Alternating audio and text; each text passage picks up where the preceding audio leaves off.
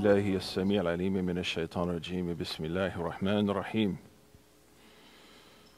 الحمد لله الأحد الصمد الذي لم يلد ولم يولد ولم يكن له كفوا أحد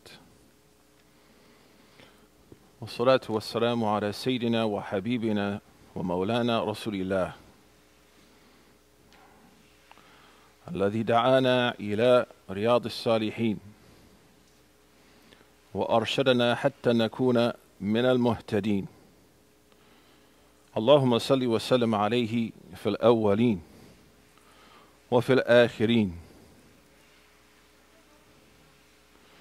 وتتقبل يا ربنا منا حتى نلحق بالصالحين في جنتك النعيم يا رب العالمين. Inshallah, we're back to continue to read from Riyadh Al-Salihin of Sayyidina Imam An-Nawawi rahimahullah. We reached the last hadith in the chapter on sincerity.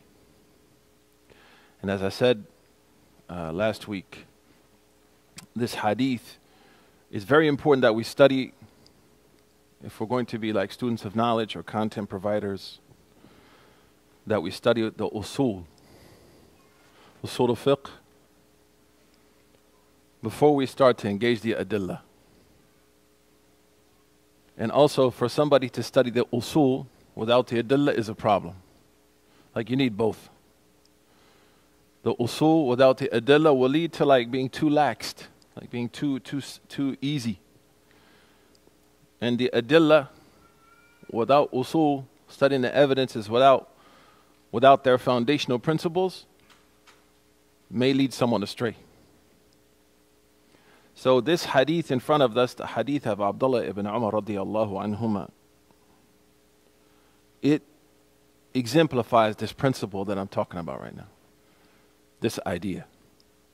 And that's the biggest problem for Muslims in America. It really are two. Number one, fuqara بجانب معرفة لغة العربية وأصولها. The biggest problem is their lack of knowledge of Arabic. Even the Arabs. The second, especially for like students of knowledge, is that they join a group before they learn the usul. So they become indoctrinated by different philosophies within the community without having foundations. So then they get caught up. And then they become agents of division, agents of weakening the ummah. I want to say something to the Salafi brothers, man. I love you. You know, a brother came to me last week and said, man, you're hard on the Salafis. I'm not trying to be hard on the Salafis. My teacher, I was Salafi when I became Muslim in the sense of the group Salafi, not the Sahaba. My Sheikh Al-Qasimi was from Qasim. He was a student of Sheikh Ibn Uthaymeen rahimahullah. And Sheikh Abdul Hamoud, I studied with him for 3 years from Yemen. He was a student of Sheikh Ibn Uthaymeen rahimahullah. So I want you to feel, I don't like this demonizing Salafi brothers. I don't like that. Just as I don't like people demonizing the Sufis and the Ash'aris and all this. As you see, as we study together, I don't have time for that kind of stuff. And for those of us who became Muslim, what did that give our children? Those divisions, where are our children now? Where are the institutions that we could have built? But instead, we brought Crips and Bloods. I used to be a Blood before I was Muslim. We brought that into our Islam. So we can have our differences, but I want to make sure everybody here, you feel welcome. And feel free. Suleiman came and asked me questions. It's good. Don't worry. I'm not that important. And so if there's anything that needs to be discussed or talked about, I'm always open to that. Alhamdulillah. Yes, brother. Come salam. Yeah, it's a good question. So Imam al-Baydawi, he says, usul is ma'rifatu dala'il ijmalan. Is first of all to know the evidences. Second, وكيفية استفادة منها, and this is where people get lost. How to benefit from the evidences. Like how to benefit. So for example, the hadith al-kasiyat al-ariyat, right? That at the end of times, you're going to see women, they're clothed, but they're naked. This hadith, its sanad is sahih, but its matan is da'if. Right? You see a million memes everywhere with this. right? That there'll be women who come at the end of time. The Prophet is reported to have said, I never saw them. They'll be kasiyat ariyat, clothed and naked. This hadith from Sayyidina Abi Hurairah radiyallahu anhu. But this hadith is mawquf ala Abi Hurairah, meaning that's what Abu Hurairah said, is not what the Prophet said. So is it now a hadith or is the statement of Abu Hurairah? The statement of Abu Hurairah. Is the sanad sahih? The sanad is sahih. We have a great usul in Ahl Sunnah that says, Sihhatul sanad la tufid sihhatul matan. Oh. How many people now going around just quoting hadith? I read it in Bukhari, I read it in Muslim, but they don't know this axiom. A sound sanad doesn't mean the matan is sound. The text is sound. So here's an example. I don't know the usul. I'm just out quoting hadith like crazy, making memes on TikTok, on Instagram. I'm hot. I got that energy. Another example. Somebody prays like this. Somebody prays like this. I go and say, you know, the person prays like this is deviant. From the usul. We know that if somebody prays like this, la tubtilu salatuh. Doesn't cancel his salah. And we know what Sayyidina Imam Shafi say to us. Inna masail ijtihadi la tunkaru bil yad. This is from the usul. That issues of ijtihad, remember this axiom tonight, we should not fight over them. How many issues in the community are ijtihad that Muslims are fighting over? The majority. But how many times we find Muslims fighting over the usul, the foundations of deen? So every year in Ramadan, the moon, how many rak'at tarawih, all that's issues of ijtihad. We shouldn't even fight over it. So the point I'm making is usul will balance us. Doesn't mean that we can't differ. Doesn't mean that we don't have even passionate conversations about it, but we keep it as brothers, as sisters. We don't create enemies of each other that we see now. So that's an example. So Imam al-Baydawi said in Al-Minhaj, it's an important book in Usul al-Fiqh, Usul al-Fiqh ma'rifatu dala'il ijmalan, to generally know what are the evidences. Because nowadays we find people bringing in, like the liberals and the conservatives, bringing into the religion what are considered evidences from the religion. That's a problem. Idkhalu fi din ma laysa minhu aslan. So what is a dalil? What is the conditions for something to be in evidence is usul. And Imam Farhan, I think he's teaching a class on usul al-fiqh. He's going to start, he told me, mashallah. The second part of usul al-fiqh, that's why if you speak Arabic, it's not aslu fiqh. It's what? Usul al-jama'. It's a plural. Usul al-fiqh. The foundations of Islamic law, not the foundation. It's usul because ثلاثة أشياء. معرفة الدلائل وكيفية تستفيد من هذه الأدلة. How do you benefit from the evidences? So many people, they know the evidences, they don't know how to benefit from the evidences. So they make something that's wajib, makruh. They make something makruh, that's wajib. They make something that's haram, halal. Something's halal, haram. They have an evidence, they don't know how to use the evidence. This happened in the time of the Sahaba, radwanullah alayhim. The third part of usul al-fiqh, wahal al-mustafid. What's the conditions of the one who qualifies to benefit from the evidences? What is the academic qualifications? May Allah bless you. Somali tea? Allahu Akbar, man. Just need some bananas and rice. Siyatak fi'anna, alhamdulillah. So, 3 definitions of usul al-fiqh. Knowing the evidences, knowing how to use them correctly, and then what are the qualifications needed? Who's the one that has academically qualified his or herself for doing this? Well, Sayyidina Al-Baydawi says, وَاسْتِدْلَالُ بِكِتَابِ اللَّهِ وَبِسُنَّةِ رَسُولِهِ مَبْنِيَّةٌ عَلَى مَعْرِفَةِ لُغَةِ وَأَقْسَامِهَا. First thing Al-Baydawi says in Al-Minhaj, in order to benefit from the evidences, the first thing someone has to master is the language. And understanding the depths of the language. That's why in Azhar in high school, we memorized all those abiyat al-shi'r, Mutanabbi, and Ahmed Shawqi, and Amru Qais, Mu'alaqat al-Sab'i, all that old language. Why? Because that's, as Sayyidina Umar said, alaykum bi diwan al-Arab, fa inna fiha tafsiru kitabikum. Right? Sayyidina Umar said, you should learn the poetry of the Arabs, because that explains the book of Allah. So you have someone that's well-rounded. So what is usul? We're going to model that for you tonight, inshallah, Shaykh. So knowing the usul will help us understand correctly. One of my teachers used to say, "Ma'rifatul usul tajlibul fuhul."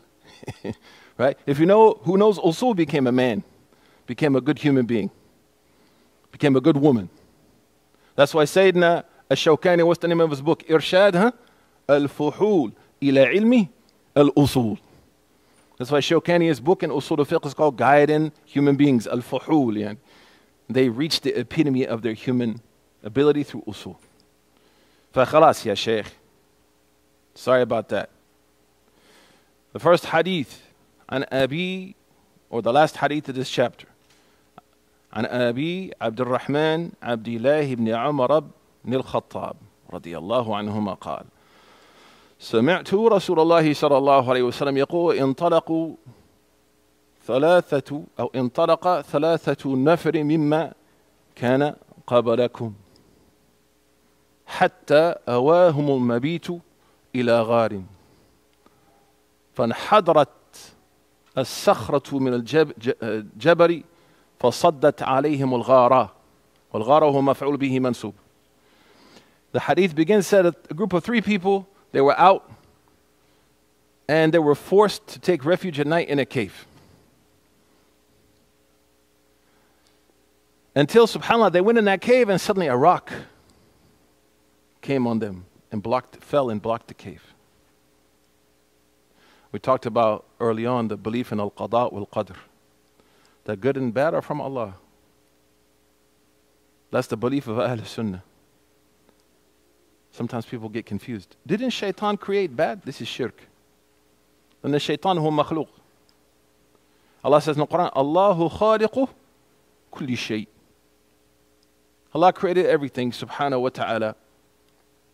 So here when a Muslim realizes that everything is from Allah, it's not easy, then they will achieve a sense of peace with good and evil. They won't become intoxicated by success. They won't be destroyed by difficulties. You didn't see these 3 guys say, man, why Allah do this to us? Allah hates me, that's why He did this to me. هذا سوء ظن بالله. That's like having a bad idea about Allah. But the believer, subhanallah, قُلْ كُلٌّ مِّنْ عِنْدِ اللَّهِ. Everything is from Allah. Either I'm going to be patient, alhamdulillah, or grateful, alhamdulillah. Imam Ibn al-Qayyim, he said that the life of the believer rests between thankfulness and patience. That's it.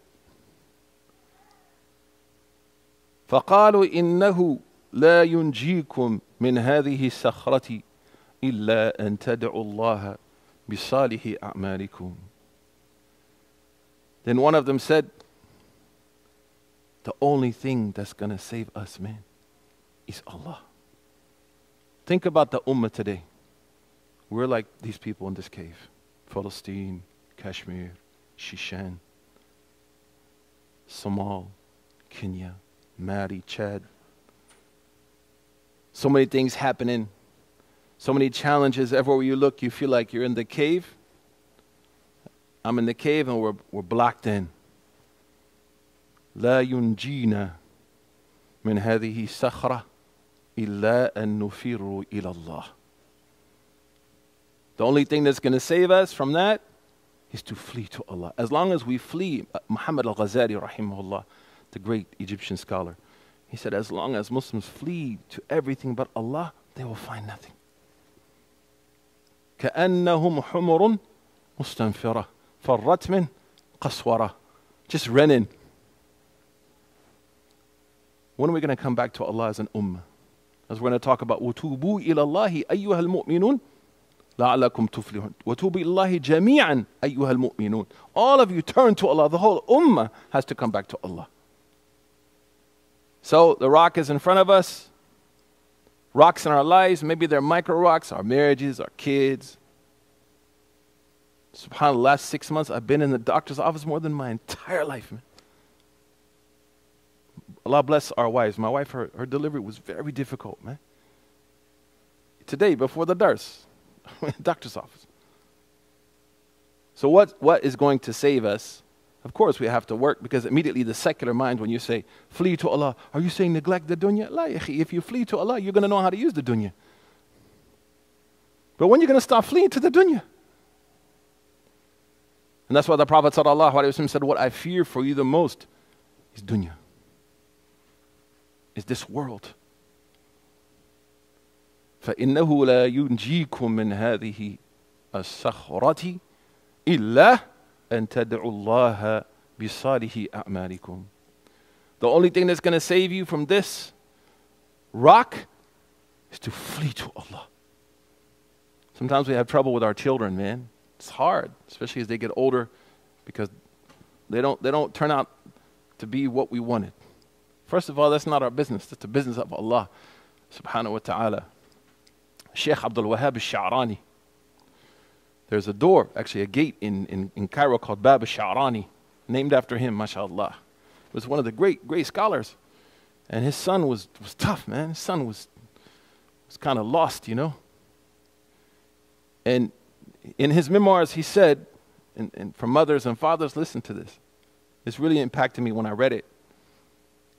He said, you know, I was really upset with my son because he was Sheikh al-Islam of his time. Sheikh Abdul Wahhab al-Sha'rani, he was like one of the great scholars of his era. I mean, you have a gate named after you. Like, can you imagine if you have a gate named after you in D.C.? It's a monument. It's not a gate. It's like 75 feet high. It's huge. Bab, yani, min abwab dukhul al-Qahira. And so he was saying in his memoirs, man, my son is tripping, man. Out here, knucklehead, won't listen to me, and I'm Shaykh al-Islam, I'm this. And then in his writings he said, that's the problem. I'm saying I. And he said, I forgot the statement in the Quran, أُفَوِّدُ أَمْرِي إِلَى اللَّهِ فَفَوَّدْتُ أَمْرِ ابْنِي إِلَى رَبِّي. He said, so I read in Surah Al-Ghafir, I surrender everything to Allah. He said, now I surrender my son to Allah. It has nothing to do with me. And mashallah, over some time, his son became better. So here they have like a stone in front of them. It's an insurmountable situation. And they do what the believer does. إِنَّهُ لَا يُنْجِيكُم مِّنْ هَذِهِ الصَّخْرَةِ إِلَّا أَن تَدْعُوا اللَّهَ بِصَالِحِ أَعْمَالِكُمْ. This is the issue of tawassul. Here we go. This issue has snarled Muslims forever, man. We know that Ahl Sunnah, they agree. Tawassul means to seek, you know, the barakah of something in your dua with Allah. The first two, everyone agrees on. Tawassul bi asma'illah. So like I seek help on my dua. I seek the blessings of my dua through the names of Allah. The second, from this hadith, we're going to learn through the good I've done. Oh Allah, you know, I memorized the Quran for this. Or, oh Allah, I did this. Accept it from me. And I ask you by the barakah of that amal. I'm not asking the amal. I'm asking you by the blessing of the amal that you put in that amal to accept this from me. تَغْوِ إِلَيْهِ الْوَسِيلَةِ وَجَاهِدُوا فِي سَبِيلِهِ لَعَلَكُمْ تُفْلِحُونَ. This is in Surah Al-Ma'idah. The third is where Muslims differ. Sunnis. And that is tawassul bi Sayyidina Rasulillah sallallahu alayhi wa sallam. To make tawassul bi ja'i Rasulillah. Oh Allah, I ask you by the blessings of the Prophet sallallahu alayhi wa sallam. The majority of Ahlul Sunnah, as mentioned by Abu Amr ibn Salah, they have no problem with this. The four madhabs in general have no problem with this. Although there are some details. For example, Imam Ahmed, there's two statements of his. In one of them he says, I restrict this only with the Prophet sallallahu alaihi wasallam, not with Salihin, because we know there's a difference of opinion about with the righteous people. Oftentimes we find people dividing themselves over this issue. So some people will say those people who make tawassul with the Prophet sallallahu alaihi wasallam, they're out of Islam. Kuffar, yani. Then we find people who say those who say we shouldn't make tawassul, they're out of Islam. Then what do you have left? Masakeen. Just want to raise our kids. But it's important to note that tawassul has never been traditionally from the bab of aqidah. Never. It was never considered from usuluddin.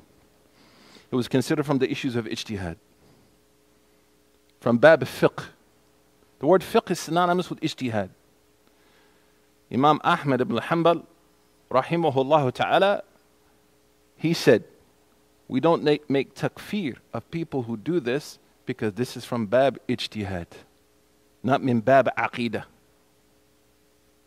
It's from fiqh, not belief. And I want my Salafi brothers to write this down,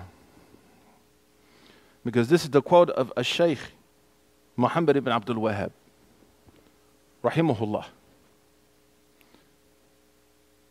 who he wrote a number of letters to his followers.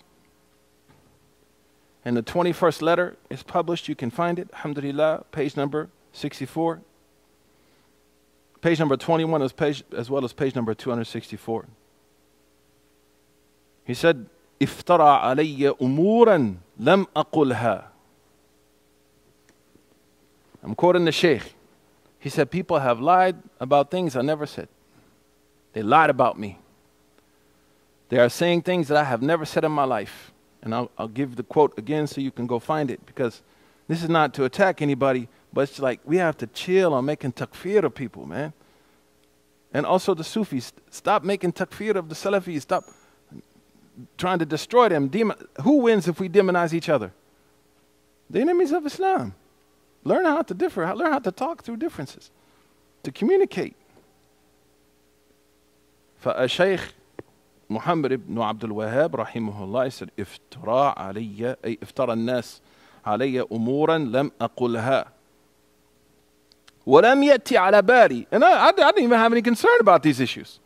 So people are saying, and this happened to me, people said things about me, well, I never said it in my life. There's even a Facebook page dedicated to something I said. I never said it. I said, wallahi, when did I say that?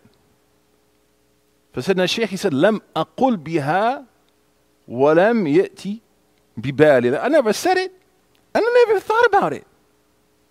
What are those things? أني أكفر من توسل بالصالحين وبالنبي صلى الله عليه وسلم. That I declare those people who make tawassul with the righteous or the prophet as kuffar. Who said that? Who said that? Sheikh Muhammad Abdul Wahhab. You know how he died? He died under house arrest. Who you think put him in house arrest? The same people that got Salman al-Awd in jail. وجوابي عن هذا أن أقول سبحانك هذا بهتان عظيم. He said, the only thing I have to say about people saying I said this is glorified be Allah. This is a tremendous lie against me. So you got to be careful, man. And you have to be careful. People say things about Ibn Taymiyyah that he never said, never did.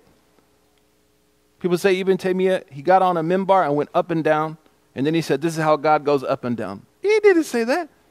You ask him, where did he say that? In the writings of Ibn Battuta. When did the writings of Ibn Battuta became something that we rely upon historically? You know why? There's no sanad to the Ibn Battuta. He didn't write that. That was written by Ibn Majhul, someone who's not known. But sometimes, man, the heart, when it needs to find an enemy to create a sense of value, it can't be sincere with the ulama. It can't be sincere with the scholars. Doesn't mean I agree with everything, or you agree with everything. I don't agree with half the things I say. But this is ridiculous that we fight and destroy each other over this. And this leaves us open to intelligence agencies that can come amongst us and destroy us. Again, this is from Majmu' al-Rasail of Al-Shaykh Muhammad ibn Abdul Wahhab, rahimahullah. Page number 2. It's actually 2 places. Because one page he said, they said I should burn the book Dala'il al-Khayarat. He said, I never said that. I never did that.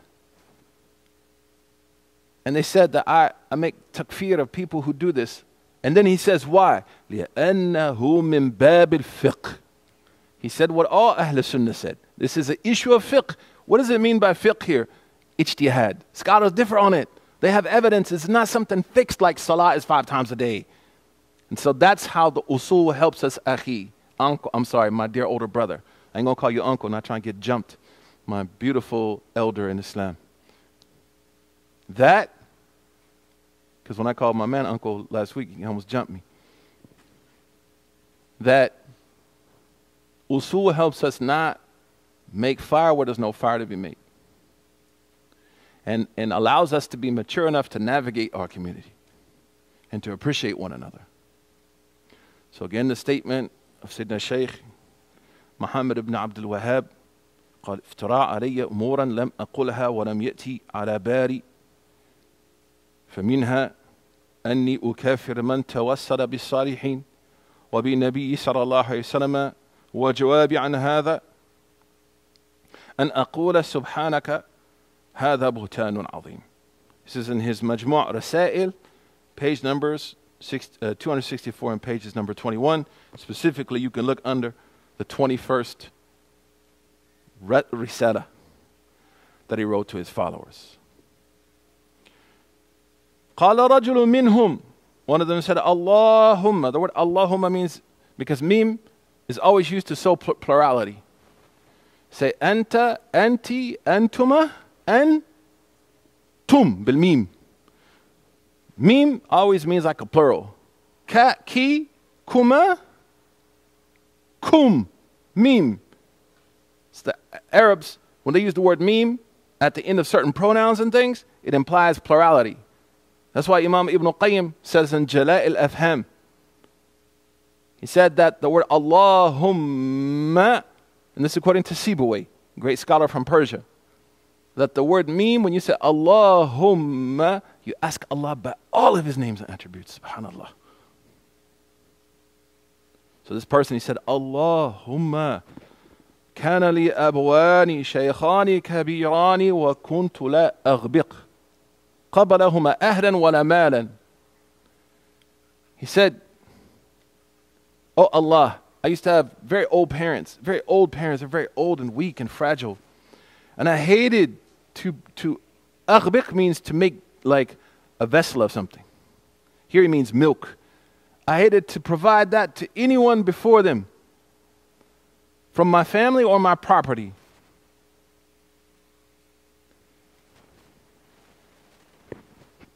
فأني بي طلب الشجر يوما فلم أرح عليهما حتى نائمان. He said, then I became busy, getting firewood and things like this. فلم أرح لم أرجع. أرح means to return. So I didn't return to them until I found them sleeping. Also, there's a lesson here that it's good to work. He's going out and getting firewood. He's still salih, but he works. And to be in khidmah to our families. فَحَلَبْتُ لَهُمَا غَبُوقَهُمَا فَوَجَدْتُهُمَا نَائِمَيْن. And so I went and prepared this milk for them. And then I found that they were sleeping. I was late. SubhanAllah. فَكَرِهْتُ أَنْ أُوقِظَهُمَا أَوْ أُوقِظَهُمَا وَأَنْ أَغْبِقْ قَبْلَهُمَا أَهْلًا أَوْ مَالًا أَوْ وَمَالًا. And I didn't want to wake them up, and I hated to serve them before anyone else in my family. فَلَبِثْتُ. So I waited. وَالْقَدْحُ عِنْدِ يَدَيْهِ. And I was holding it like this. حَتَّى بَرِقَ الْفَجْرُ وَالسِّبْيَةُ يَتَضَاغُونَ عِنْدَ قَدَمَيْهِ وفي رواية عند رجليه. He said, so I waited until Fajr came, and my children were crying at my feet.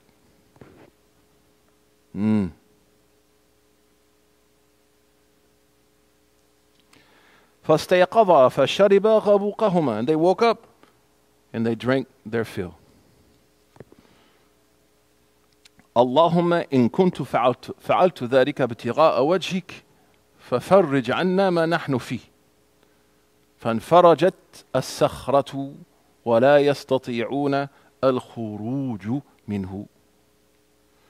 And then he said, oh Allah, if I did that for you, if I did that for ikhlas, we talked about what ikhlas means, then move this rock. And the Prophet ﷺ said, the rock moved. What's going to move the ummah now? All the problems we face. None of us talking about ikhlas. To be sincere. He said the rock moved a little bit, and they were not able to get out though. As we finish, before salah, and then we'll continue inshallah. Maybe somebody asks, man, they going to go home and give their family the blues. I don't have to do anything for you. It's all about my parents. And as Malcolm X taught us, in-laws are outlaws. And sometimes we see mother-in-laws, they get jealous. You love your wife more than me. Isn't that what you wanted to happen? Isn't that a sign that you're a great mother? So this issue that we're reading now is contrary to the Sharia of Muhammad sallallahu alaihi wasallam. In Islamic law, we have an axiom. I mentioned it last week. Al-furu' muqaddam ala al-usul. That the family that we take through like a contract is given precedence in many situations with our parents.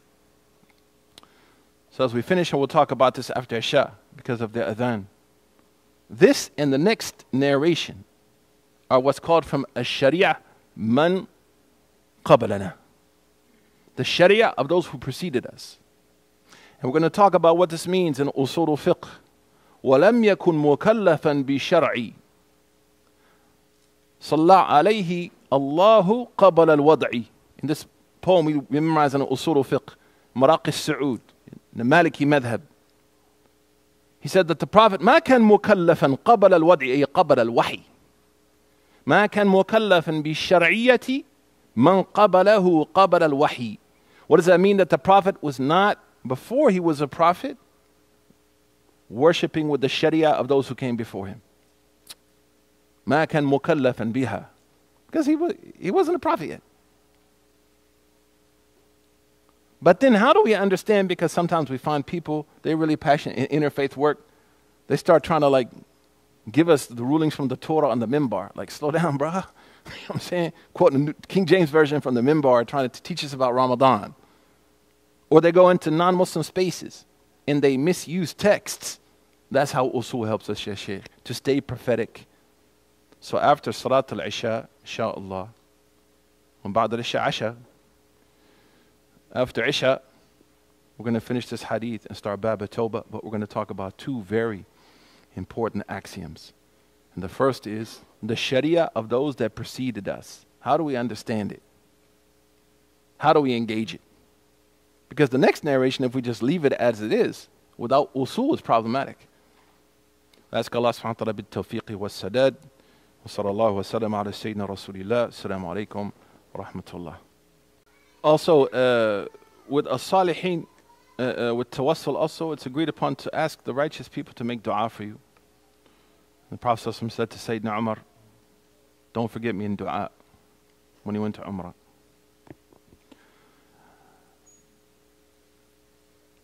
So this individual, he served his mother and father. Now we're talking about a sharia min qablina, or man qablana. وسيدنا الرسول صلى الله عليه وسلم, we say, وَلَمْ يَكُنْ مُكَلَّفًا بِالشَّرْعِ وَصَلَّى عَلَيْهِ اللَّهُ قَبَلَ الْوَضْعِ. That before, when the Prophet ﷺ, before he was a prophet, he wasn't worshiping using the other sharia, nor were they as a reference point for him. عليه الصلاة والسلام. This is according to Sayyidina Imam Malik. وَهُوَ وَالْأُمَّةُ كُلِّفًا. يعني وَهُوَ وَالْأُمَّةُ بَعْدَ كُلِّفًا. After the Prophet became a prophet, عليه الصلاة والسلام, he and his ummah, it's agreed upon, are held responsible for the sharia of those who preceded us. But I have to make a very delicate point here about this, because sometimes people take this the wrong way.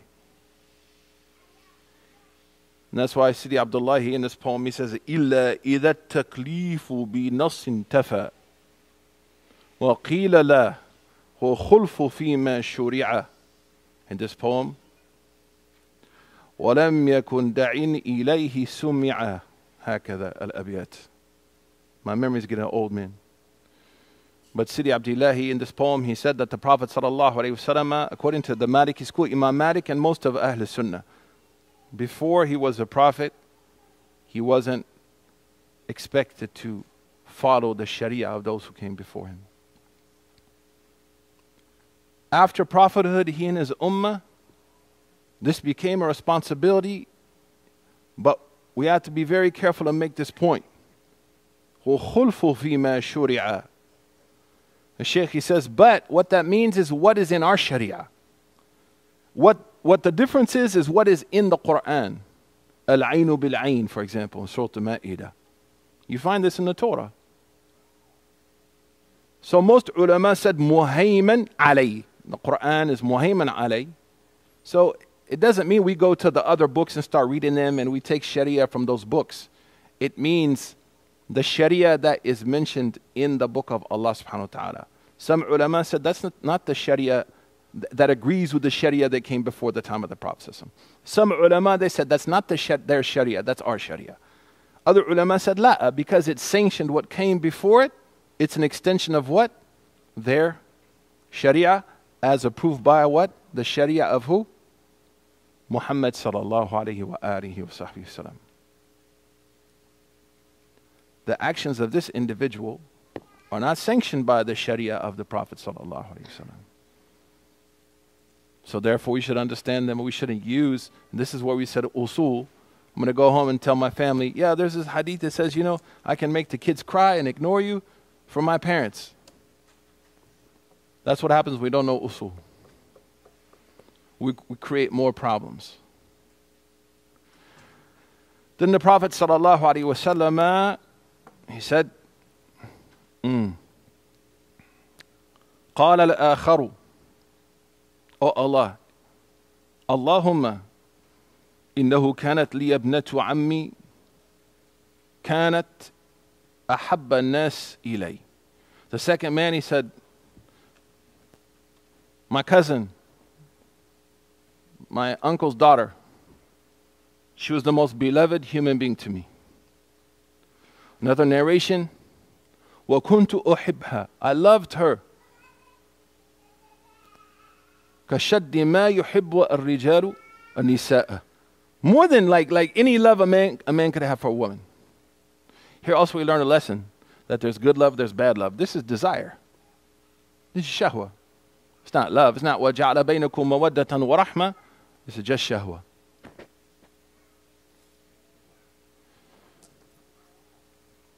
And this man, he says, and here we learn a very important lesson, by the way, in this hadith as we finish.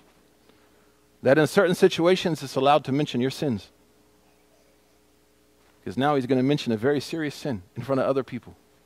But the general rule is not to reveal our sins. Rasul said, Kullu ummati, everyone in my ummah is forgiven except al-mujaharin, except those who reveal their sins. So, as we'll talk about if we get to the chapter on Tawbah today, inshallah, there are certain situations where people are allowed to say things which regularly wouldn't be accepted. فَأَضُورِيَّاتُ تُبِيحُ الْمَحْظُورَاتِ بِمِقْدَارِهَا. Necessity allows the forbidden if it's in the correct amount. So he said and also we learn it's allowed to say you love somebody. None of the people around him said, Astaghfirullah. How you say you loved her? Astaghfirullah, bro. Check yourself, B. Fear Allah. He didn't say he loved her. He said, I love her more than anything else. That any man could love a woman. But sometimes love is not really love, it's deception. فَأَرَدْتُهَا عَلَى نَفْسِهَا. So I tried to force her to be with me. From تَنَعَتْ. And she prohibited minni حَتَّى أَلَمَّتْ بِهَا سَنَةٌ مِنَ السِّنِينَ. And this happened for years until finally she was hit with poverty. فَجَاءَتْنِي فَأَعْطَيْتُهَا. And she came to me, she asked for money, فَأَعْطَيْتُهَا. I gave her money. And he says, 20, don't say 20, like بطيخ is بطيخ يا شيخ. بطيخ لا بي. 20 20. ده اللسان كسر شوي. 20 و100 دنانير. Here we learn something from this hadith. When that man was alive, were there dananir? This man, when he raped this woman, he attempted rape. When he tried to do this, was the currency in this ancient time dananir? No. So we learn a lesson from the Prophet ﷺ that the da'iyah can use things in the culture so people can understand. So now instead of saying dananir, if you're talking to someone, what would you say? 100 what? 120 what? Or Bitcoin.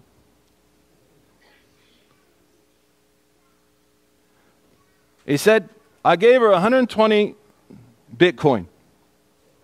على أن تخلي بيني وبين نفسها ففعلت. That she will be alone with me. What he means here is this is the definition of khilwa. People get it confused. Khilwa isn't like you're here in the masjid and you walk in the hallway and there's a sister in the hallway or a brother in the hallway. Imam Malik said the khilwa is where you could be alone and have intercourse and nobody would know about it. هذا هو khilwa.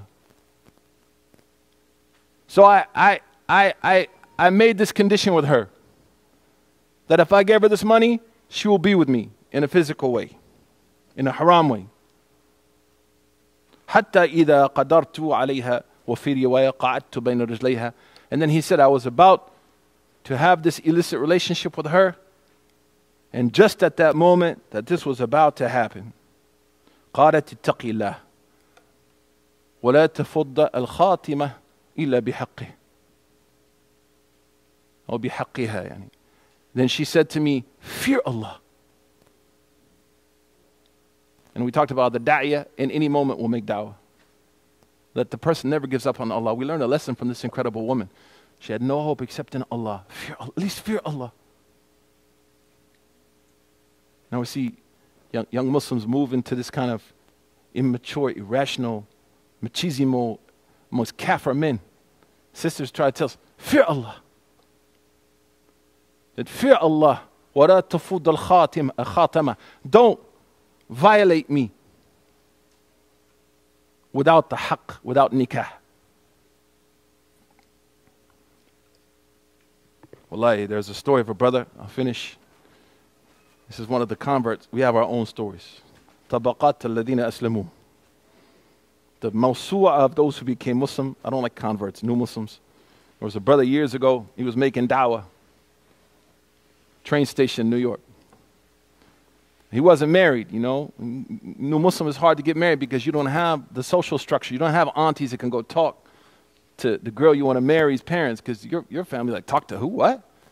Just go handle your own business. اذهب أنت وربك فقاتلا. So that brother, he saw this woman on the subway and he fancied her and they developed a relationship. Every day he would sell incense and oils and he'd give her pamphlets and books about Islam. And then finally, Shaitan got him, man, so he threw the Mac on her, you know. He tried to talk to her, and she responded. He said, then we dated 3 or 4 months. We went out. And then finally, astaghfirullah, we got into a situation like this, and the brother said, just as I was about, you know, to fall into something I would regret, she said to me, wait a minute, aren't you Muslim? This non-Muslim woman said it to him, aren't you Muslim? I read in the books that you gave me that we're not supposed to do this now. You're supposed to marry me because I'm Alu Kitab. Alu Kitab. Like Alu Parata. Then he said, the brother said, I made Toba and I ran out. I never saw the woman again. So be careful, man. Jahiliyyah got light in it. So we'll come back, inshallah. We'll continue this hadith. Barakallahu feekum wa sallallahu wa sallam ala Sayyidina Muhammad wa assalamu alaikum wa rahmatullah. Inshallah, we're going to continue reading from Riyadh Al-Salihin, this long hadith about these 3 individuals who were trapped in a cave behind a rock. And they invoked Allah subhanahu wa ta'ala by some deeds that they did and things that they didn't do. So this hadith, actually the entire edifice of the Sharia is found in this hadith. Because either the Sharia is commanding us to do something. If that's a complete command, it's fard. If it's a negotiable command, sunnah. Or it's commanding us to avoid things. If it's immutable in its command to avoid something, that's what? Haram. If it's not immutable, it's not linked to the hellfire, it's not linked to any type of punishment, it's called makruh. Disliked. And then the 5th, al-mubah, permissibility. The permissible are the most. Out of all the different rulings, the permissible are the most. Allah subhanahu wa ta'ala says, هُوَ الَّذِي خَلَقَ لَكُم مَا فِي الْأَرْضِ جَمِيعًا. Allah made everything in the earth for you. And the Prophet sallallahu alaihi wasallam, he said, جُعِلَتْ لِيَ الْأَرْضُ مَسْجِدًا طَهُورًا كَمَا رَوَاهُ مُسْلِمٌ. The Prophet ﷺ said, the whole earth was made a masjid for me and pure for me. And this great axiom in Islamic law from the usul, ya Shaykh, your question. Shaykh يسأل عن ما ثمرة معرفة أصول فقه. فمن يعرف الأصول لم يكن فولا لم يكن جاهلا. So the purpose of learning usul is not to be a fool. Because one of the worst things we can do, أن تقولوا على الله ما لا تعلمون. To say something about Allah without knowledge.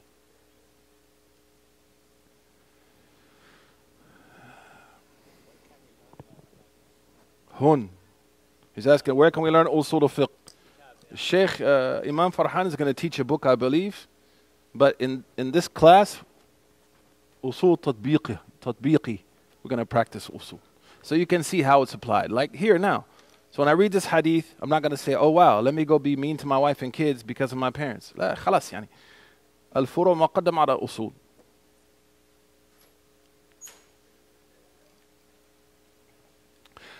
Second part, this man. قال النبي صلى الله عليه وسلم وعنه بالإسناد قال الآخر اللهم. He said, you know, I have this cousin of mine. She was the most beautiful woman. I was attracted to her. I tried to force her to have a relationship with me. We understand something what's called ima an-nas.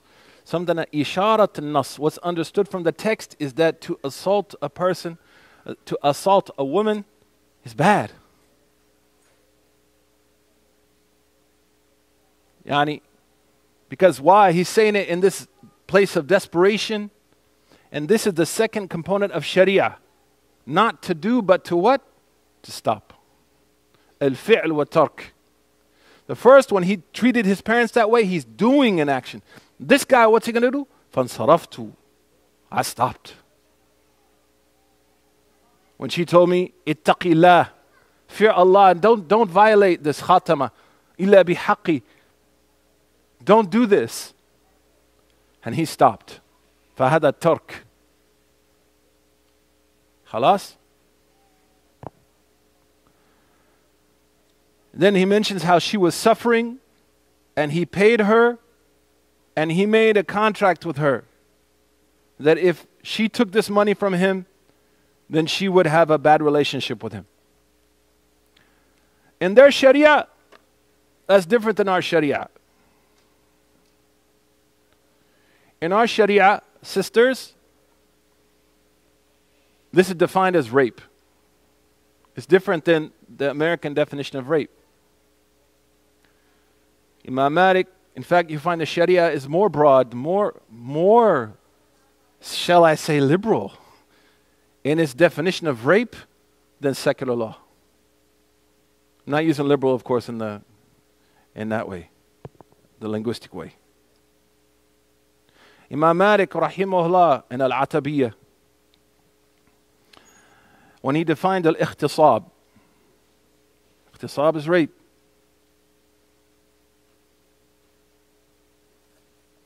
He said, rahimahullah, an example of this is to force a woman to have intercourse with you, and you pay her. Huh? That's our Sharia. Then they ask Sayyidina Imam Malik, وَأَنَا مَالِكِي بِلَا تَعَصُّبِ. Yani, don't worry, I'm not like Maliki hardcore. قال Malik, sisters, he was asked about the man who does this. قال الحد. He should be killed. Don't go and kill nobody, man. This is the opinion of Malik. وَالصَّدَّاق, and he should pay her. So there should be financial remuneration. هذا في المدينة. هذا كان إمام المدينة. كان إمام دار الهجرة. rahimahullah.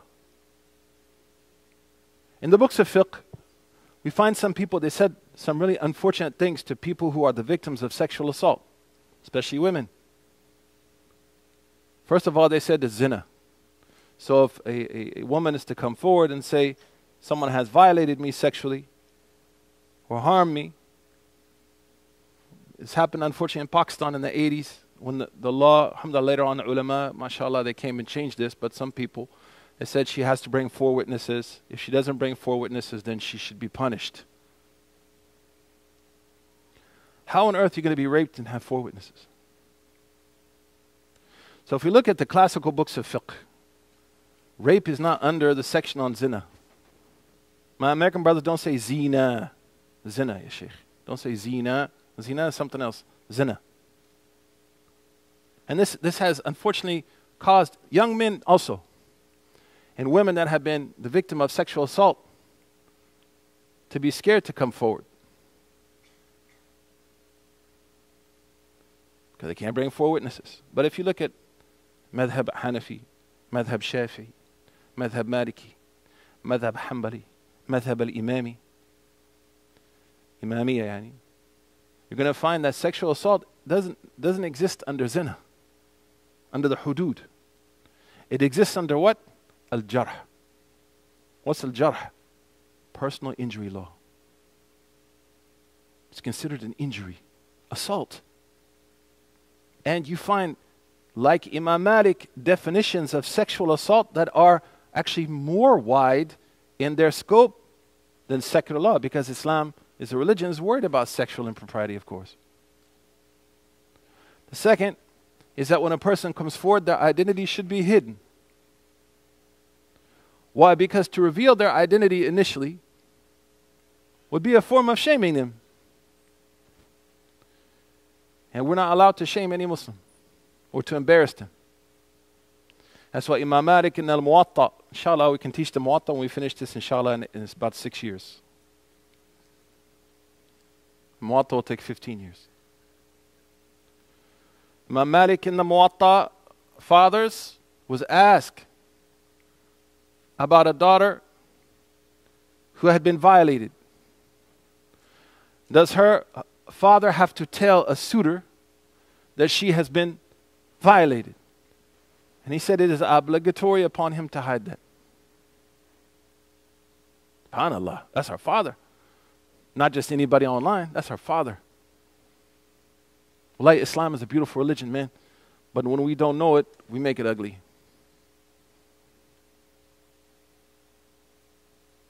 Sayyidina Rasul sallallahu alayhi wa sallam also taught us, as we're going to learn in a minute, as we take from this hadith, that for her or him, I've seen young boys unfortunately also have been assaulted. A'udhu billahi min shaitan rajim. Sometimes even by people who claim to teach the Quran. Why you teach the Quran? Go and be shaitan, ya sheikh. Wallahi, we'd rather have a jahil teach the Quran who loves our children than a scholar of Quran who teaches our children badly. Sah. Because then we have to raise kids that hate the religion. Why? Then we begin to unpack what happened to them.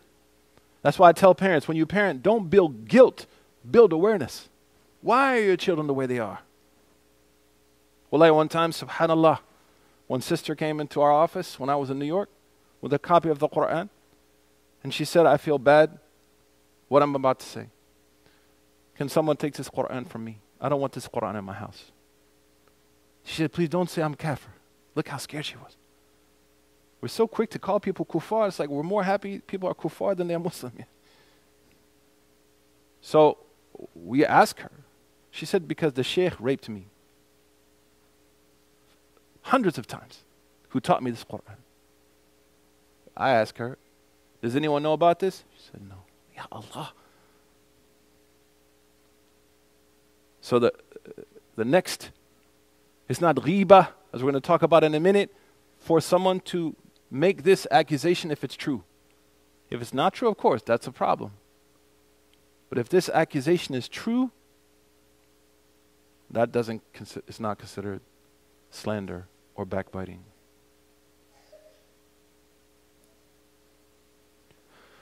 So this woman this man, he left her. Why he didn't marry her? Because he's majnoon. And also, I doubt she wanted to marry him after he showed this horrible treatment. It's crazy. People say, you should marry the person that sexually assaulted you. Well, why would I marry the person that sexually assaulted me? What kind of option is that? That's like double the punishment. فَتَرَكَهَا, he says, وَتَرَكْتُ الذَّهَبَ الَّذِي أَعْطَيْتُهَا. I left her and then I left also the money I gave her. اللهم إن كنت فعلت ذلك ابتغاء وجهك فافرج عنا ما نحن فيه فانفرجت الصخرة غير أنهم لا يستطيعون الخروج منها. Then he made dua, oh Allah, if I did this for your sake, I feared you for your sake, and I didn't do this, and I did all this. Move the rock, and the rock moved a little bit, but they couldn't get out. Also, we learned a lesson that no matter how bad the sin, don't let shaitan win. Wallahi, Sufyan ibn Uyayna, somebody asked him, he said, I'm such a bad person, will Allah accept my dua? He said, Allah accept the dua of shaitan. أنذرني إلى يوم يبعثون. Give me some time. Allah gave him time. He said, Hatta Allah, he answered the dua of shaitan. You're not shaitan.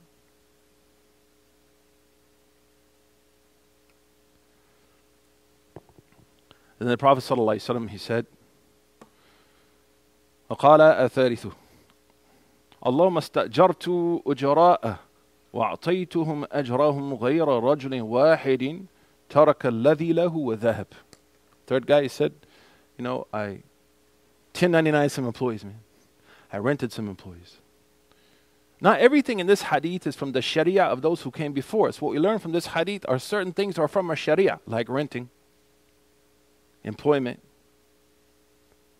other things, working, tawassul. But there are other parts of this hadith which are mansukha bi shariati Muhammadiyah. Alayhi salatu wasalam.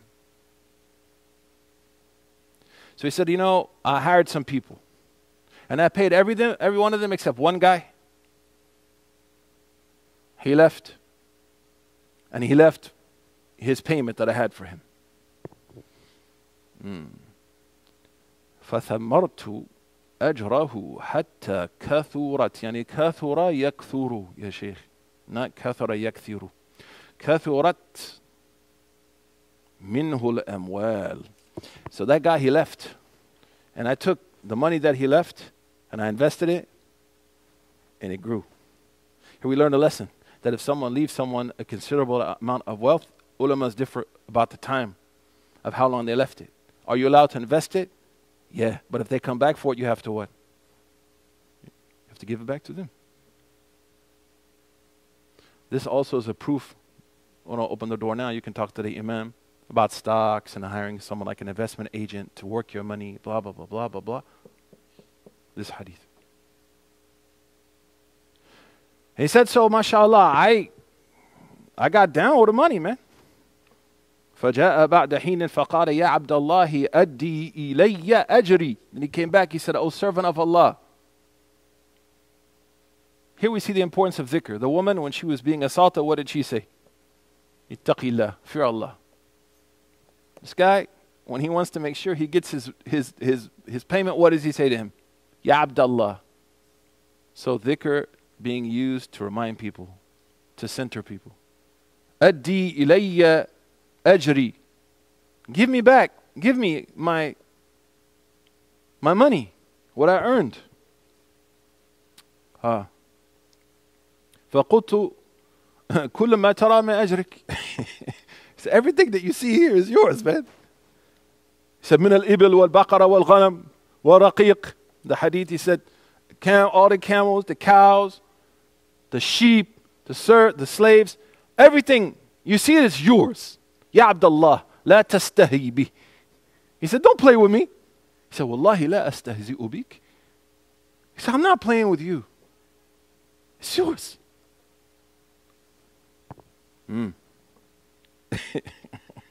فأخذه كله.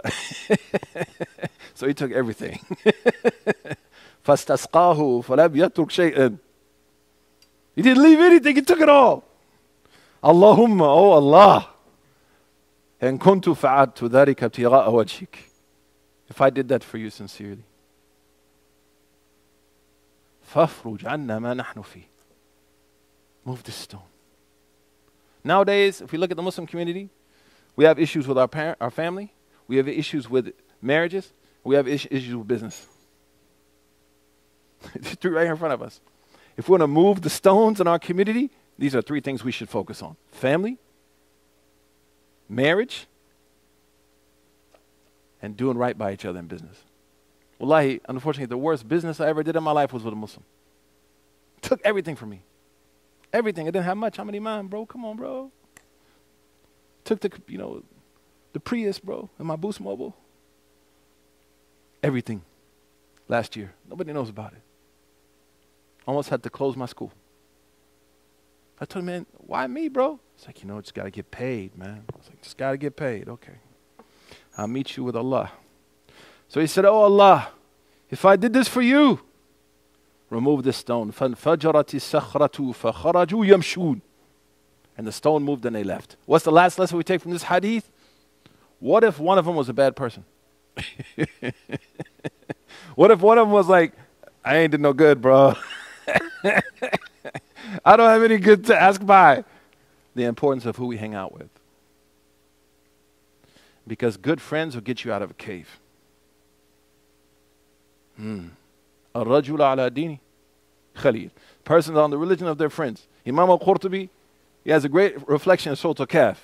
He says sometimes hanging out with a dog is better than people. Because at least a dog is more loyal. Takes it to the next chapter, inshallah. We're just going to read a little bit from it and then we're going to stop. But alhamdulillah, bifadlillah, alhamdulillah, inshallah, khatimna هذا الباب باب الإخلاص. انتهينا من باب الإخلاص. We finished now the section on Ikhlas. Now the second chapter. قال الشيخ وعنه قاب الإسناد باب التوبة. We said the word bab means the door. Because when you go into someone's house, you enter their bab, you have etiquette. I have etiquette. And when I greet someone into my house, I have what? Etiquette. So the word bab, for students of knowledge, contains all the conditions of the teacher and the student in one word. Bab. هذا باب العلم. يعني كأنك تدخل المكان. تخش البيت. You're going into a house. When you go into a house, how do you act? How do I act? We act nice. We don't act unruly. And when I meet someone, من كان يؤمن بالله واليوم الآخر فليكرم ضيفه. I'm good to my guest. So some people wonder, why I say bab? Bab. What's all this bab? And the bab is al-bab min al-adab. The word bab from adab, to remind us to have adab. Also, to remind us of abwab al-jannah. So like every time we read a chapter, we renew, nujaddid, and niyyah. Bab at-tawbah. The word tawbah means repentance. قال العلماء وقال سيدنا الشيخ الإمام النووي رحمه الله قال التوبة واجبة من كل ذنب. He said tawbah is obligatory for every sin. What he means here is two types of tawbah. Like if it's an egregious sin, I make tawbah. Oh Allah, I repent, I make dua. But also for minor sins, astaghfirullah. We're going to talk about that in the future. So at least istighfar. فَسَبِّحْ بِحَمْدِ رَبِّكَ وَاسْتَغْفِرْ إِنَّهُ كَانَ تَوَّابًا. قال فإن كانت المعصية بين العبد وبين الله أي لا تتعلق بحق الحق الآدمي. He said if this mistake is not between a person and other people, meaning it's just between him and Allah subhanahu wa ta'ala or her and Allah, فَلَهَا ثَلَاثَةُ شُرُوطٍ. Then it has three shurut. The word shart is translated as condition. But we need to define it according to Islamic epistemological kind of terminology, nomenclature. ما يجب بعدمه العدم ولا يجب بوجوده الوجود. هذا هو الشرط. Shart is that if it's gone, the mushtarat is gone. The mashrut is gone. For example, wudu. Wudu is a condition of salah. If I don't have wudu, do I have salah? فعدمه يفيد يجلب العدم. That's called shart in Arabic. In our understanding, what he means now is if these are gone, the tawbah is not happening. So just like wudu is for salah, shart min shurut as-salah, these are the conditions of tawbah. فَيَجِبُ بِعَدَمِهِ عَدَمَ الْفِعْلِ عَدَمَ الْمَشْرُوط. This is important. You need to remember this. So if I'm not doing it, it's not happening. لكن لا يجب بوجوده الوجود. If I make wudu, does that make salah happen? No. That's a shart. It's conditional. فقال سيدنا مولانا فإن كانت المعصية بين العبد وبين الله سبحانه وتعالى أي لا تتحقق أو لا تتعلق بإيه حق آدمي فلها ثلاثة شروط. Then it has three conditions. Three things that should be there. Lakin Allah Kareem. Maybe someone start worrying, man, I don't know, did I have this condition? Allah's Kareem, man, don't worry. This is not engineering. أحدها أن يقلع عن المعصية. The first is that the person, if they're doing it, they stop. At the moment they're doing it, they stop. Sometimes people are like, I'm going to repent, but you know, can I repent like 4 months from now? I'm going to stop. Stop, bro. The second, أن يندم على فعلها, to feel regret for what I've done. والله هناك عبارة جميلة عن الندم. It's like a really nice definition of ندم. تحزن وتوجع على أن فعل. Ya Allah. That a nadam, regret, means to feel sad and moved by what I've done. To be shaken by the crime against Allah, against the Messenger of Allah. Sallallahu alayhi wa alihi wa sahbihi wa sallam. وَتَمَنَّى كَوْنُهُ لَمْ يَفْعَلْ. And that the person hopes that they'll never do it again. Like they feel this sadness that they did it. Like, why did I do this? They are moved. That's why the Prophet said, "At-tawbatu an-nadam." Kama rawahu Ahmed. The Prophet said that this is the essence of tawbah. Like the Prophet said, "Al-Hajj, Arafah." Hajj is Arafah because Arafah is the most important component of Hajj. الدين النصيحة. هذا غريب جدا في العربية. المبتدأ والخبر معرفان. You say صهيب طويل الرجل صغير المرأة مؤمنة. Usually the predicate doesn't have alif and lam.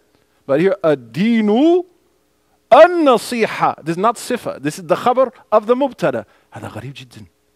Why is it the deen is the nasiha? If you translate it actually. As if to say that the edifice of religion is on nasiha. The edifice of hajj is on the Arafah. And the edifice of Tawbah is on the regret. This is the language of the Prophet sallallahu alaihi wasallam. أفصح العرب والعجم. عليه الصلاة والسلام. The most eloquent speaker. And also, why would he say it like that? At-tawbatu an-nadam. The Arabs say like, that's wrong. You know the uncles, sometimes you make a mistake in Arabic, the uncles will get you. You made a mistake. Because Arabic is very sensitive. It's not like our language. Our language, you can kind of flow. But Ammiya, you can get away with it. But if you're trying to speak like really nice Arabic and you make one little mistake, somebody's going to come to you like, I'm sorry. So when the Prophet would talk like that, it would cause their circus to be like, At-tawbah an-nadam. Who talks like this? Why did he say? Now I understand. The essence of repentance is to feel regret. The third condition, he says, يا أحبائنا أن يعزم ألا يعود إليها أبدا. That the person sincerely feels like, I'm never going to go back to that again.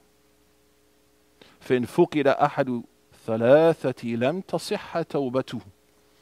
The Shaykh, he says, if one of those is not there, the tawbah is not complete. يعني أفضل يقول لا تكمل.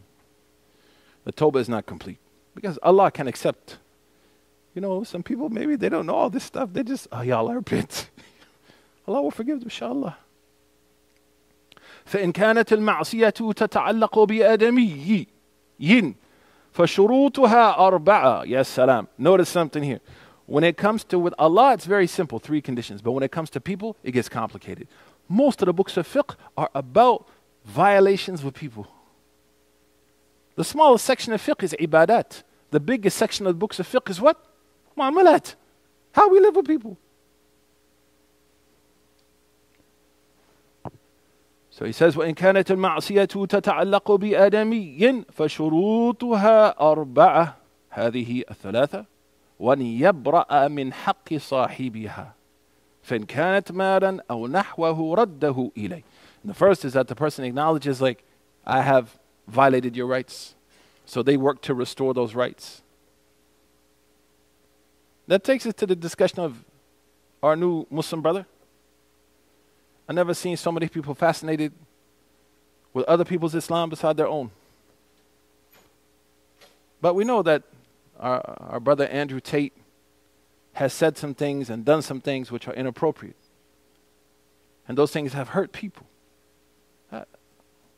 Although Islam abolishes what came before it, that doesn't mean that your interest into Islam has to be cautious, and you have to be careful and acknowledge that you may have hurt people within the community and without outside of the community. هذا هو الشروط. So if the حق تتعلق بآدمي فشروطها أربعة هذه ثلاثة وأن يبرأ من حق صاحبها فإن كانت مالا أو نحوه رده إليه وإن كانت حد قذف ونحوه مكنه منه أو طلب عفوه وإن كانت غيبة استحله منها. Okay, now we have to explain some things really quickly. Imam An-Nawawi, he's mentioned this really quickly because it's not the purpose of his book. So there's a few things here that may be lost in this quick, beautiful, eloquent description of repentance that he gave when it comes to dealing with people. The first is if it involves people's property or wealth, I have to return that to them. What if I can't return it to them? Then I have to make some kind of agreement with them that I am either able to return it over time or something else if they agree to that. But it's not on the one who did wrong to negotiate the terms. You understand what I'm saying here? The second, he says, if it involves backbiting or slandering someone, you should go back to that person and seek their forgiveness. That also includes, as Imam al-Maqdisi mentions, if you typed something or sent something about a person. However, the ulama, they said that's not the case for everything. For example, what if, like, accidentally, because oftentimes what happens, really pious people, they say, oh my God, I slandered Anwar. I'm so sorry. And actually, they didn't slander Anwar. And then they go to Anwar and they say, wallahi, bro, I'm so sorry I slandered you. And then it creates a problem in what? Although Anwar's a good guy, it wouldn't happen. But in the relationship. So if there's a doubt, it's better not to tell the person. Because it's going to create more what? More problems. وَالضَّرَرُ يُزَالُ. Number two, Imam Ibn Taymiyyah talked about this and other ulama, Al-Ghazali. If by telling them it's going to create more problems and more drama, don't tell them. And this happens a lot with what? Families, man. Right? Because families is where we let our guard down. We say sometimes, oh man, astaghfirullah. Then, we tell our uncle, last night I said this, then the uncle loses it and blows up the WhatsApp group. And family's destroyed. The last is, when is it allowed to make ghiba? Sheikh al-Bayjuri, Sheikh al-Azhar, he said, as we finish inshallah for tonight, the following situations do not constitute ghiba. This is important for therapists and counselors, caseworkers, people on the front lines of our community, man, that deal with the pain of our community, challenges of our community. For Sheikh Sayyidina al-Bayjuri, if you want to write this down, these are the 6 exceptions where there is no ghiba or namima. Atadhallum, political oppression. Sayyidina Musa made dua against Fir'aun. Wasta'in, seeking help. Maybe someone's mistreating, and this follows what we said earlier about sexual assault and crimes and other things. Someone's being abused, someone's being mistreated. They can come forward in that situation and seek help, seek their haqq. Auna ala qiyam haqqihim. Seeking help for their rights to be established. Ya salam. هذا Vodafone mobile. The next was tafti, when I'm seeking a fatwa, I can't stand it. People ask a question, you give an answer, and then they say, well, actually, there's something I didn't tell you. What? Then why didn't you tell me? And because usually it's a what? A completely different answer. So for fatwa, and also there is the right of the mufti between the mustafti is that the mufti, like you have patient and physician rights, you have mustafti and mufti rights. The mufti doesn't go out and talk about this to people, even to his or her husband or wife, because pillow talk will get you killed. We know that, right? You go home, baby, guess what happened? Man, Anwar came to me today. Man, Anwar's lit. Anwar, da-da-da-da. It's not good. Anwar didn't do anything wrong. I'm talking about Anwar, not here, but Anwar from Islamic Relief. It's my man. He's going to be in trouble. Wahadar.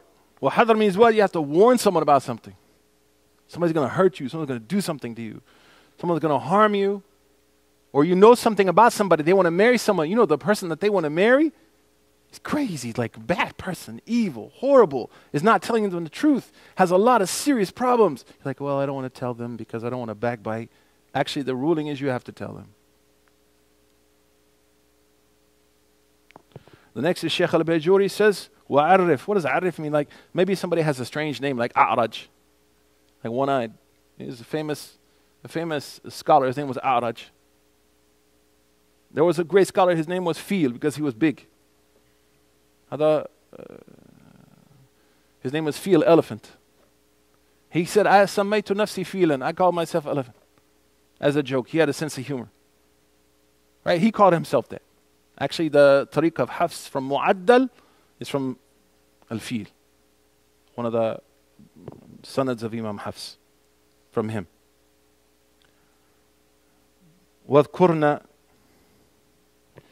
If you need to mention something that has to be said, you got to say it. If it needs to be said, you have to say it. And he says, وَاذْكُرْنَا خَصْفَ الْمُجَاهِرِ. What do you mean? Is fisqa al-mujahiri. If you know that someone's an open fasiq, they're doing evil like bid'ah and calling people to the wrong things, and it's clear. It's not something that scholars differ over. Not that. They told people pray 8 times a day or something. That has to be said. I'll mention them again and then we're going to stop here, inshallah. Oppression, seeking help for rights, fatwa, warning people of others. Someone, if that's their name, if they have like a strange name that they like, they don't have a problem with it. And then mentioning the evil of somebody, for example, in a court case. Next week, inshallah, as we finish quickly what he says, afwan, وَيَجِبُ أَنْ يَتُوبَ مِنْ جَمِيعِ الذُّنُوبِ. Imam al-Nawawi says, a person has to repent from all their sins. فَإِنْ تَابَ مِنْ بَعْدِهَا صَحَّتْ تَوْبَتُهُ عِنْدَ أَهْلِ الْحَقِّ مِنْ ذَلِكَ الذَّنْبِ.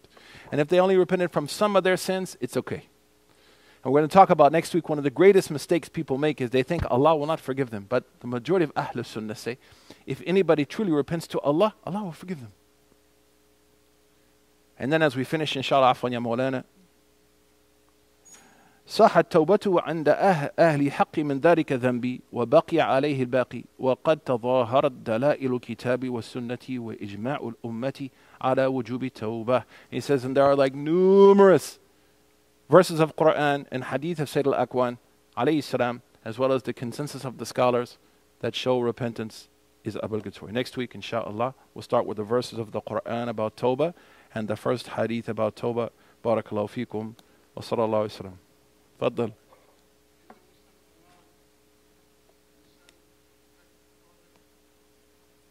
Is a Muslim allowed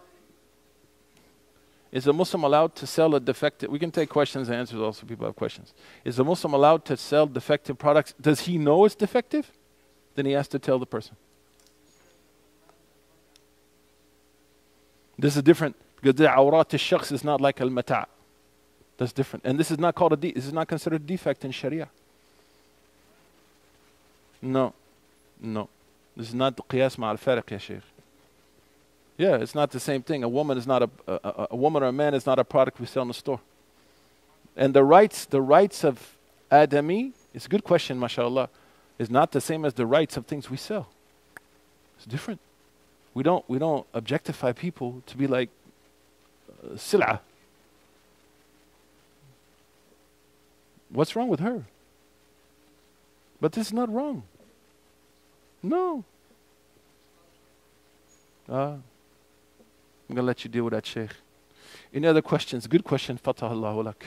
Any other questions before we go? Absolutely. And it's fard the sitr. For human beings, you have the istithna, that you are commanded to hide their mistakes. You don't have that for things you sell. It's the opposite. You are commanded, I'm commanded in the Quran and in the Sunnah to reveal the deficiencies of something I sell. But with human beings, barakallahu feek, with human beings, I'm commanded to hide. Man satara, whoever hides the mistake of a believer, if we want to say it's a mistake, I don't consider it a mistake. Satara Allahu lahu yawma al-qiyamah. No, it's a good question. Yes, sir. Absolutely. Yeah, so this is a good question. What if somebody, like at that moment, because maybe at that moment they have the strength that they don't have later on. So at that moment, like I resolve, I'm never going to do that sin again, then I go back to it. Then I have to repent again. Wallahi, subhanAllah, there's one hadith in Bukhari and Muslim that we learn from our teachers. The Prophet ﷺ, he said, Allah subhanahu wa ta'ala, there's a person who sins and repents. And Allah says, look at this person, I forgive him. Then he does the sin again and he repents. Allah says to the angels, look at this person who sinned and repented, I forgive him. Our teachers, when we read this hadith to them, they actually keep reading it beyond the page. Like the hadith stops, but they keep saying, he sinned, he sinned, he sinned, he sinned, until you stop, the sheikh. This is the good thing about learning hadith from teachers. And so we asked our sheikh, like, you keep going. He said, because Allah's mercy doesn't stop. Then you get the ijaz in the hadith. And he said, like, this is how this hadith has been taught, to remind us of Allah's infinite mercy. So there's a difference between someone who at that moment, sincerely, wallahi, I'm not going to do it again, because, you know, we're going to talk about it next week. Just because I'm sincere now in my repentance doesn't mean I'm not going to, like, falter. I'm a human being. So I have to keep repenting. The hadith is in this chapter. We're going to read it in a few weeks. The person who killed 99 people. Because he became aware he had done this after 98 people. He woke up. Before that, he had no remorse. None of the conditions that are mentioned here, he had those conditions. Subhanallah.